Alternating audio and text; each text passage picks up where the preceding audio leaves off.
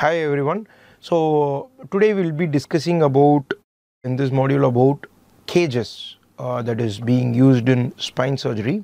So the basic cages or the common cages. First and foremost, most commonly used cage is this cage.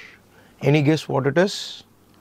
It is the bullet cage or the PLIF or TLIF cage, that is posterior lumbar interbody fusion or transforaminal lumbar interbody fusion, the commonly done procedure for degenerative or other types of listhesis of the lumbosacral spine. You use this cage. So what it is? So basically in this cage, this is made up of PEEK material. There are two types of material which is commonly used in spine surgery. The commonly used one is the titanium.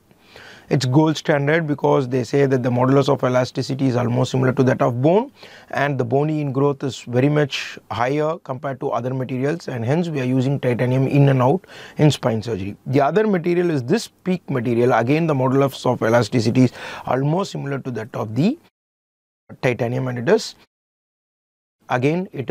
bio-friendly and it does not cause any reaction. This particular cage has a titanium coating which is not very common, but since it is a different one, I thought I'll show this as well.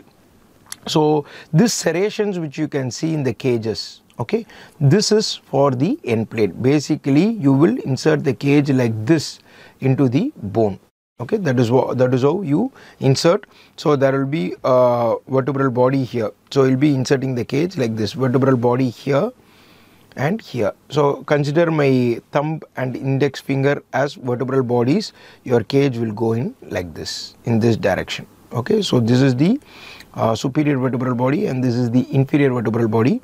So you will insert the cage like this and it will have a snug fit in the vertebral body, and this hollow portion of the cage is to pack bone grafts, and this slots in the side is for the cage holder to hold the cage.